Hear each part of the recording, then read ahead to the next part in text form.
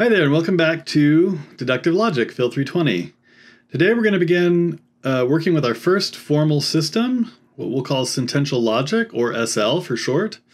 This is a system sometimes referred to as propositional logic in other classes, and we're going to explore some of the basics of it today. Before we get into it, though, I want to start us off with a little logic puzzle of the day.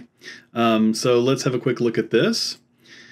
In a certain flower garden, each flower was either all red, yellow, or blue, and all three colors were represented. A statistician visited the garden and observed that whatever three flowers you picked, at least one of them would be red. A second statistician observed that whatever three you picked, at least one was bound to be yellow.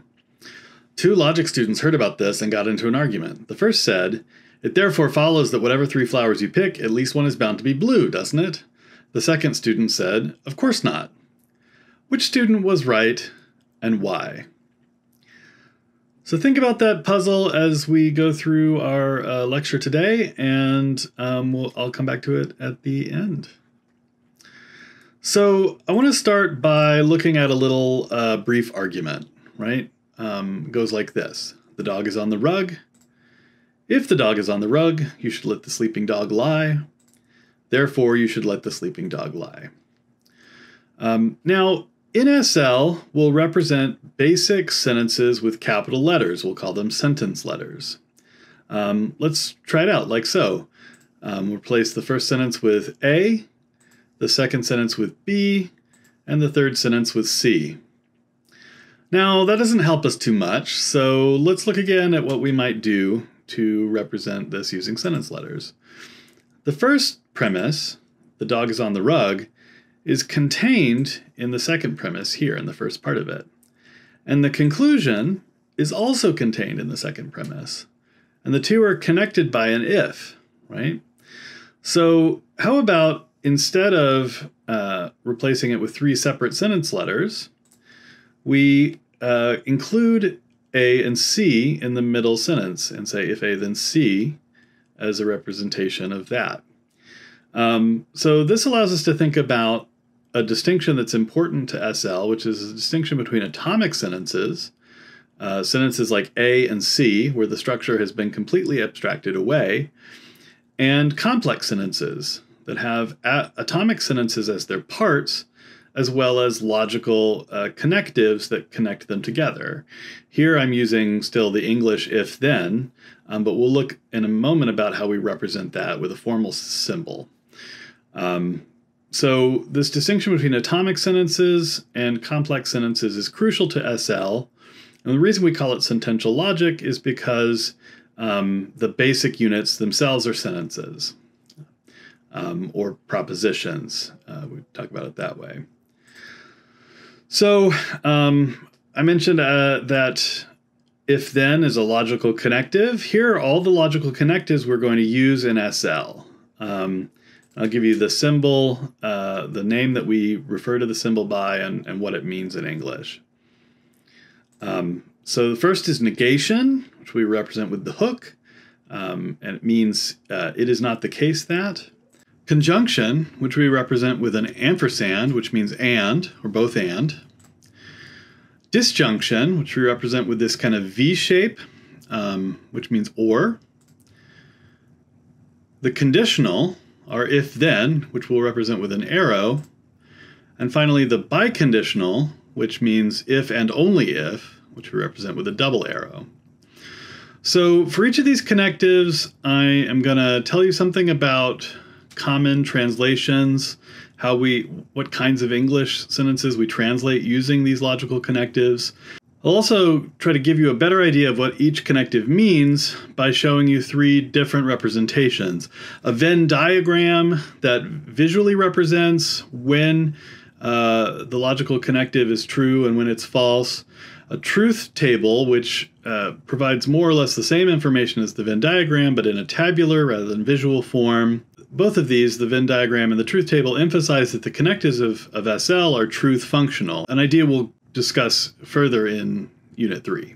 And the third representation I'll give you is some of the characteristic inferences that we use to infer to or from that connective. You'll see what I mean in a moment. Let's start with negation. It's not the case that. Right? Here are some examples of sentences we will use the negation to translate. Rolex does not make cornflakes. So if our atomic sentence is Rolex makes cornflakes, the negation of that sentence would be Rolex does not make cornflakes. Here are some other examples. It is not the case that Rolex makes cornflakes. It is false that Rolex makes cornflakes. Rolex makes anything but cornflakes. The last thing Rolex makes is cornflakes. That's a little hairy, but I think negation would be the best way to translate that. And then one that I find one of my favorites. Yeah, Rolex makes cornflakes. Sure they do, right? Sarcasm might best be captured with a negation in this case. So look at this Venn diagram. Here the red space represents when the connective is true, and the white space is when it's false. So if the inside of the circle is our atomic sentence A, outside of the sentence is the negation. That's when it's true, right? Or here's our characteristic truth table for negation. You can see the same thing. Whenever A is true, not A is false. Whenever A is false, the negation of A is true. You can see that not A is truth functional because it takes the truth of its part, A, and spits out a new truth value. For every truth value that's input, gives you an output. And that's the sense of it being a truth function, a truth functional connective. We can also understand the meaning of any connective in terms of the kinds of inferences it tends to figure in. Negation is perhaps not the easiest place to start on this, but the main characteristic inference for negation looks something like this. If you have some premise P, and you can show that P implies something like Q and not Q, that's a contradiction, right? What that little sideways T represents, we call it a single turnstile. What it represents is that there is a proof that starts with P and ends with Q and not Q, right? So if you have such a proof, then you can infer that not P, because a contradiction is impossible, right? The characteristic inferences for most of the connectives are a little simpler, so you'll see how this works a little bit more clearly for our next connective, which is conjunction. So here are some examples of the kinds of things we translate using conjunction. Ford builds trucks and Chrysler builds minivans. Ford builds trucks, but Chrysler builds minivans. You might think those two are different, but they both say that both things are happening, and that's what we're trying to capture.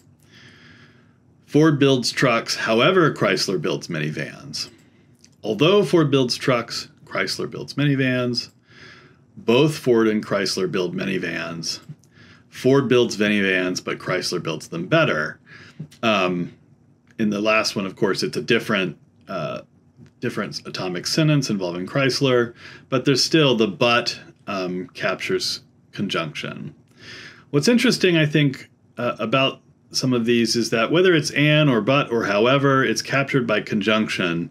Whether or not you mean a kind of contrastive thing when you're making a statement like this or not, that's not captured by SL. That's some structure that SL leaves out. If you look at the Venn diagram for conjunction, it looks something like this. So if our circle on the left means A and the circle on the right means B, the conjunction of A and B is true when both are true, right? So A and B is true there. And we can see this again in our characteristic truth table. Only when both A and B are true is the conjunction true. Every other situation, it's false. What are some of the characteristic inferences we can make with conjunction? Well, if we have both A and B, we can infer that A and B is true. On the other hand, if we have A and B, we can infer A or we can infer B, right? So those are some of the characteristic ways we use conjunction in our proofs, in our inferences. Next, let's look at the connection we call disjunction, which is an or. It translates sentences such as, rabbits are lagomorphs or pigs can fly. Either rabbits are lagomorphs or pigs can fly. Rabbits are lagomorphs unless pigs can fly. Unless rabbits are lagomorphs, pigs can fly. Rabbits or pigs are lagomorphs. Those are some of the representative kinds of things we would translate with an or a disjunction. Now, the Venn diagram for disjunction looks like this. The disjunction is true whenever either A or B or both are true, right? And you can see this also in the characteristic truth table. When A is true, or B is true, or both are true, the disjunction is true, otherwise it's false. Now, that might seem wrong to you, right? That first line might seem wrong because it's saying either or, but on the top line it's both, right? So that's what we would call an exclusive or. And it's a convention of SL that our disjunction is an inclusive or. So both can be true, right? We could have used an exclusive or. We can represent an exclusive or in a complicated way, but it's just a choice. It's a choice we made when we designed SL, right? Here are some of the characteristic inferences for disjunction. From A, we can infer that A or B is true, right? You might say, well, we don't know about B. How can you say that? Well, as long as we know A, as long as we start with the premise of A, we can infer the disjunction. We can also infer from A or B, and not A, that B is true. And of course, we can infer from B that A or B is true, right? So those are some of the characteristic kinds of inferences that we make based on disjunction. Next, let's look at the conditional, the if-then. So here are some of the typical translations. Of course, if you let the wine breathe, then it will taste better. That's an if-then statement. That's a conditional statement. Also, the wine will taste better if you let it breathe. The wine will taste better only if you let it breathe. The wine will taste better provided you let it breathe. The wine tastes better, which implies that you let it breathe. These are all different aspects that we can translate with a conditional, right? And it's important to note that the where the if falls is going to tell you which direction your arrow goes, right? I mean, the arrow always goes from left to right, but I mean which part of the sentence is going to be on the left or the right. So in the first one, the plain old if-then, it's if you let the wine breathe, then conditional, it will taste better, using B to represent you let the wine breathe, and T, it will taste better. The second sentence actually means the same, right? The if is in front of you, you let it breathe still. Although that's in the second part of the sentence, it still means the same thing, right? So the order is reversed in English, but because the if is next to you let it breathe is still the first part of the conditional. We call that first part the antecedent of the conditional. We call the second part the consequent of the conditional. Now you might think, okay, well, the third sentence is probably the same, but no. Only if swaps the order. The wine will taste better only if you let it breathe. The only if comes before the consequent, not the antecedent. This fourth sentence, the wine will taste better provided you let it breathe, like the second sentence, is translated this way. The wine tastes better, which implies that you let it breathe, is represented this way. So the implies is kind of like the only if. Also, here are two more sentences that we can translate using the conditional. Letting the wine breathe is a sufficient condition for it tasting better. You might not see this sentence outside of a philosophy class, but we can translate it using a conditional. Also, letting the wine breathe is a necessary condition for it tasting better. Can be translated with a conditional.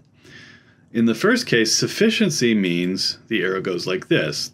Letting the wine breathe is sufficient for it tasting better means that if you do the one, you'll get the other, right? Letting the wine breathe is a necessary condition for it tasting better is an only if kind of thing. It reverses the order, right? It tells you that if it tasted better, you must have let it breathe. And so the necessary condition goes in that direction. It's a little complicated, but you'll get the hang of it. The Venn diagram for conditional looks like this, right? It is only false where you have A but not B. It's true everywhere else. It's perhaps a little clearer if we look at the characteristic truth table for the conditional. Here you see if A is true and B is true, the conditional is true. And if A is true but B is false, the conditional is false. In the case that A is false, the conditional is true. These first two lines are pretty clear, right? If A is true, then B needs to be true. That's what the conditional says. If that doesn't pan out, then the conditional must be false. But what does it mean? What does if A then B mean when A is false? It's not so clear, right? So what should we say here? By convention, we say the conditional statement is true. We call this the material conditional, okay? And it makes a certain amount of sense. When I say, if I wear a coat, then I will be warm, it doesn't mean necessarily that I'll be cold if I don't wear a coat. Maybe the weather is warm, or I have a personal heater, or some other thing, right? Makes me warm. So if I don't wear a coat, I might not be cold, might not be warm. It doesn't matter to the truth of the statement. So we'll say that the statement is true whenever the antecedent is false. Now, this conditional, the material conditional, doesn't capture everything we say in English with if-then talk, right?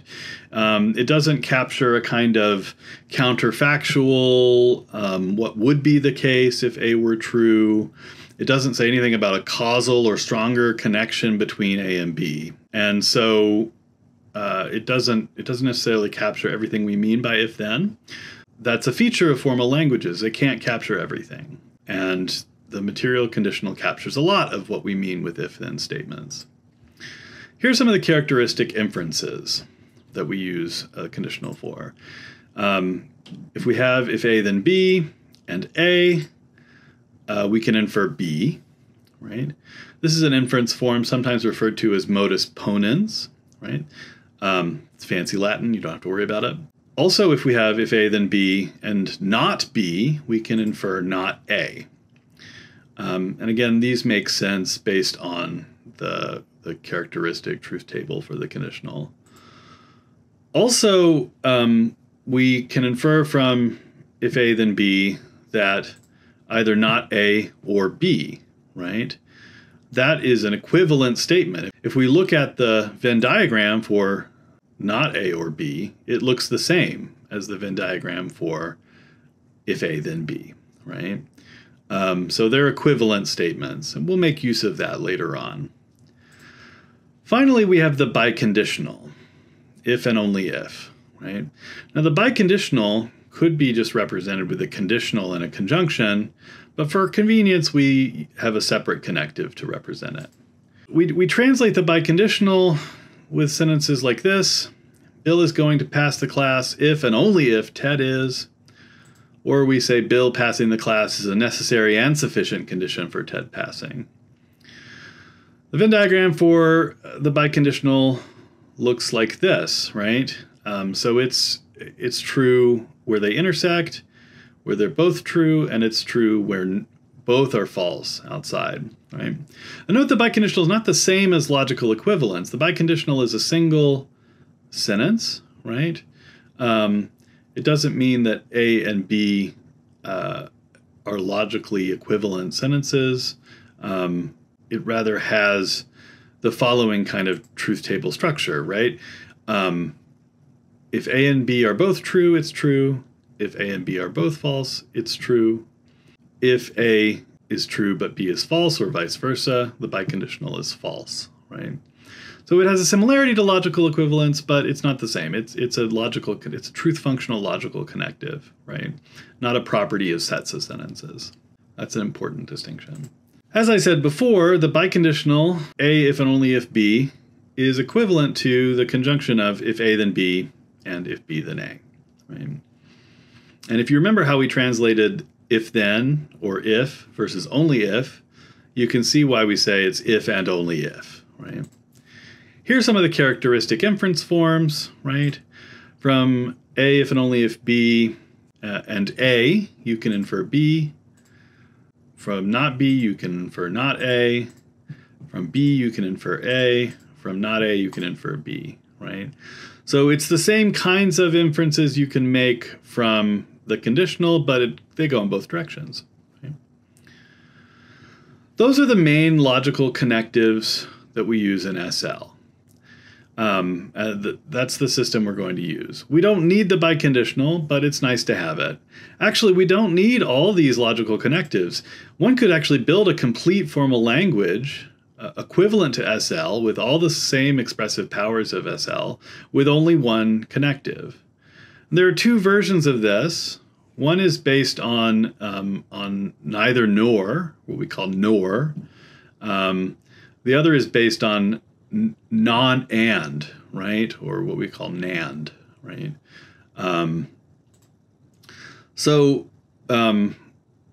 Logical NOR, or non-disjunction, right? What's sometimes called Peirce's arrow from the philosopher Charles Peirce, or Ampek, which is what Peirce called it, or Quine's dagger from the philosopher Quine, or the Webb operator from the scientist Webb, are all different ways of representing this not or, right? Non-disjunction. And you can see that it's just the negation of disjunction, right? Interesting fact, the computer used in the spacecraft that first carried humans to the moon, the Apollo guidance computer, was constructed using entirely this logical operation, the non-disjunction operation. And you could build a whole logical system using this, and a whole computer. NAND, what we might call non-conjunction, what's sometimes called alternative denial, what's called the Scheffer stroke after the philosopher Henry Scheffer, which we represent with this upward-facing arrow, is also sufficient to define any other connective we might want to use in SL. This kind of operation is used as the basic logical operation in most modern computer processor design, right? You look at the characteristic truth tables for NOR and NAND, right? They look like this, and you can see why we call them non-conjunction and non-disjunction, because they are the opposite of disjunction and conjunction. Sorry, conjunction and disjunction, I mean. If you replace the T's and F's with ones and zeros, and you think about these as operations in a computer, you can start to see how you can build computers out of these, right? Because all the numbers in computers are bits, ones and zeros, and the functions that you need to transform them work like this. I'm not going to right now prove to you that you can derive the rest of the connectives from them, but I think it's an interesting thing to think about. So those are the logical connectives that make up SL: negation, conjunction, disjunction, conditional, and biconditional. In the next lecture, we'll practice translating between English sentences and arguments and sentences and arguments in SL, and look at some more complicated examples than the ones we've looked at today. Before we wrap up, I want to come back to our logic puzzle. Did you come up with an answer? If you did, share it on Discord, but don't forget to use the spoiler tag for the benefit of other students. All right, I look forward to seeing you in our next lecture, where we'll talk about symbolization and translation in SL. Bye.